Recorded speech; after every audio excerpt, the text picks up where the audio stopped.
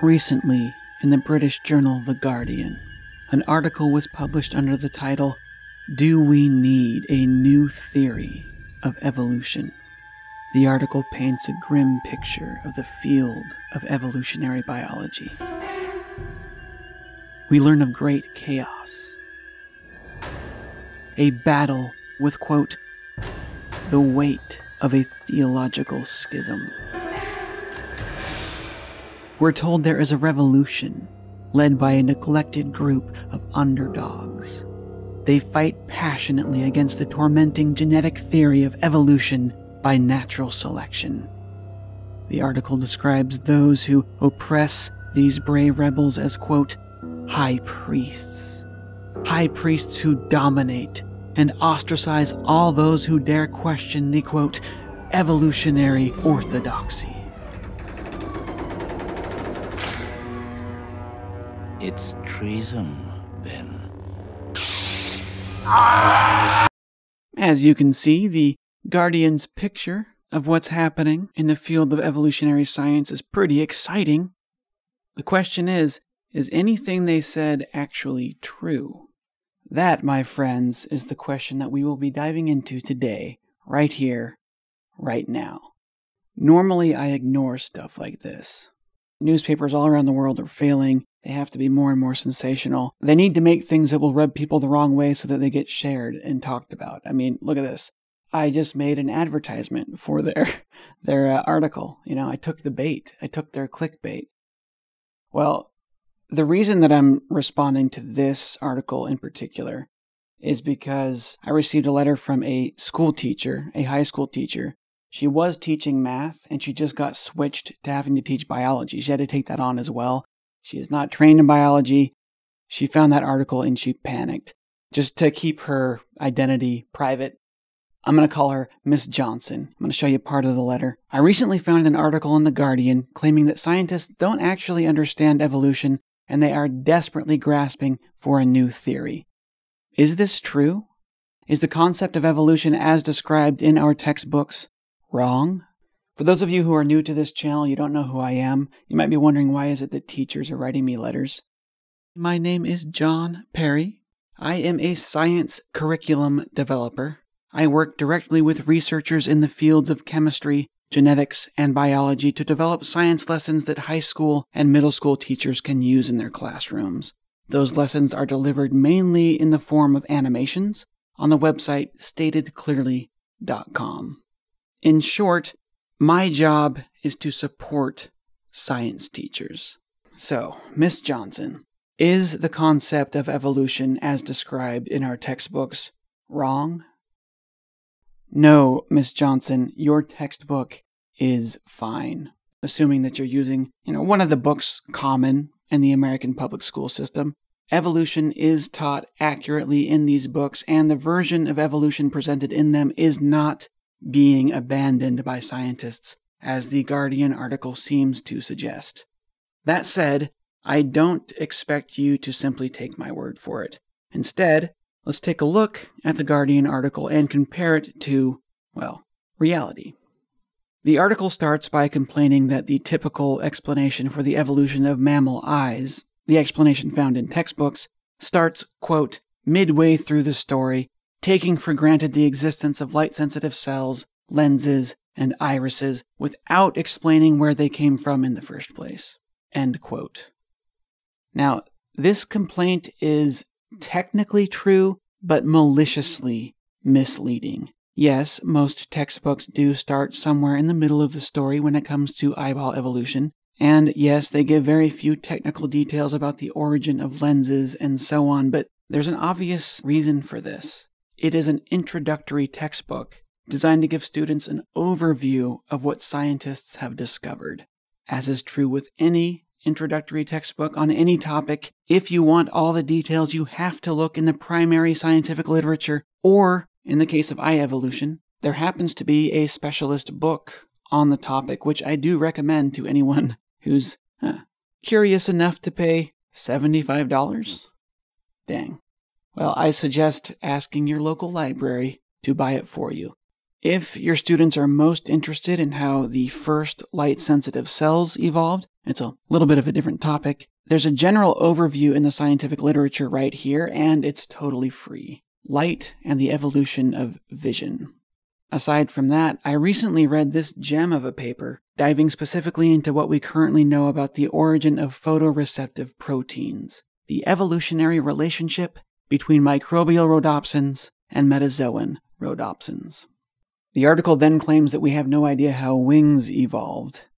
Okay, we do understand how wings evolved. Wings, if you're talking about bird wings, they are modified arms.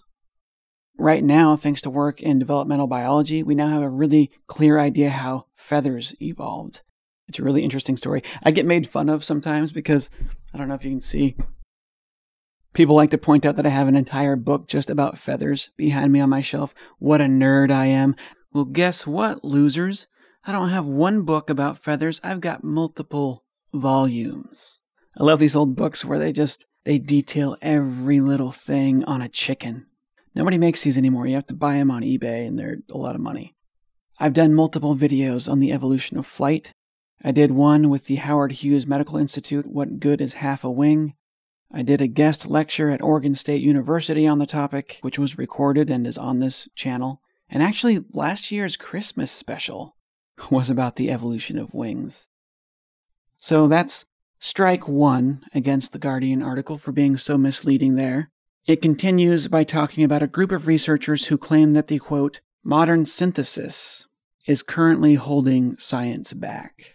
Now, this thing, the, quote, modern synthesis, it is a loose family of concepts and evolutionary models that were widely popularized, arguably starting in the 1940s. The modern synthesis is not usually mentioned in textbooks, but when reading reports on the history of science, you'll often see the modern synthesis described as a merger between evolution by natural selection with Mendelian genetics. The modern synthesis is what we call a research program. It was a set of popular interests that were guiding researchers as they decided what was worth studying. One of the extremely impressive achievements often associated with the modern synthesis, an achievement that was oddly downplayed in the Guardian article, was the mathematical formalization of evolution by natural selection. So Darwin's somewhat messy ideas were translated into precise mathematical equations. You can see some of these equations at work on the wonderful YouTube channel called Primer. I posted a link to my favorite Primer animation down in the video description. Make sure to check that out. This math was so useful that variations of these equations are now found in the work of chemists, sociologists, economists, and have inspired many algorithms currently used in computer science, especially in the subfield of artificial intelligence. So, I don't know, one day if we find ourselves enslaved by our new robot overlords, I suppose that in part you can thank Darwin. Today, some scientists worry that the enormous success of the modern synthesis has caused the field of evolutionary biology to cling too hard to the concepts popularized back in the 40s. And honestly, that is a fair concern. No one wants to see us coasting on the fumes of yesteryear's ambition. Several years ago, a group of concerned researchers, armed with nothing but their wits and millions and millions of dollars in funding donated to them by the John Templeton Foundation. I don't mean to get all Jerry Coyne on you all, but the funding source of an organization can influence its message. So this really is a fact worth noting, and for some reason, the Guardian article neglected to do so. This concerned group of researchers claim that it is now time for a new era of research, an era they call the extended evolutionary synthesis. They even have their own website and a cool little logo. In my personal interactions with members of this group, most of them seem totally reasonable. There are some exceptions.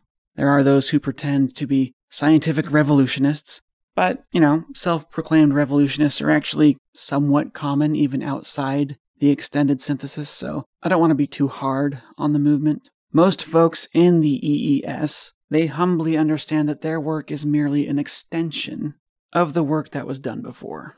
As the Guardian put it, most people in this group simply, quote, want their subfields, plasticity, evolutionary development, epigenetics, cultural evolution, not just recognized, but formalized in the canon of biology. So when you Google evolution, they want their work, if not their names, to be at least mentioned on the Wikipedia page. That would be nice, right? I want to end by talking about phenotypic plasticity, because this is a concept that was discussed correctly in some parts of the article and falsely in other parts. Plasticity is an organism's ability to change its traits in real time, so during its own lifetime, in response to specific environmental conditions. For example, when you lift weights, you grow bigger muscles. When a person goes out in the sun, their skin can tan. Developmental plasticity is when an organism changes how it grows or develops according to environmental conditions. The article talks a lot about plasticity in polypterous fish. This is a group of fish still alive today that have well-developed gills and well-developed lungs. If raised in a tank full of water, their lungs stay small, their fins stay fish-like. If, however, they are removed and raised on land, as they struggle to pull themselves against gravity, fin muscles strengthen, as you might expect, but also bones of the fins change shape and do so in a way that makes them measurably better at floppy fish walking. The Guardian article claims that this type of plasticity may have helped facilitate the evolutionary transition from water to land, and I agree with them on this. Finally, they wrote something that made sense. Sadly, however, The Guardian goes on to make the following claim. Undergraduates beginning their education are unlikely to hear anything about it, anything about plasticity. This statement is simply false. In every single college and every single high school biology text I have looked at, comments about plasticity, usually in the form of nature versus nurture, they are peppered all throughout the text, and there's usually an entire section specifically dedicated to the topic of plasticity. Now, in the Guardian's defense, plasticity often goes by a different name in textbooks. A species' degree of plasticity is usually referred to as its norm of reaction, and a trait that is highly plastic is called a multifactorial trait. This means that many factors, genetic and environmental, collectively influence the trait. This right here is Dr. Emily Standen.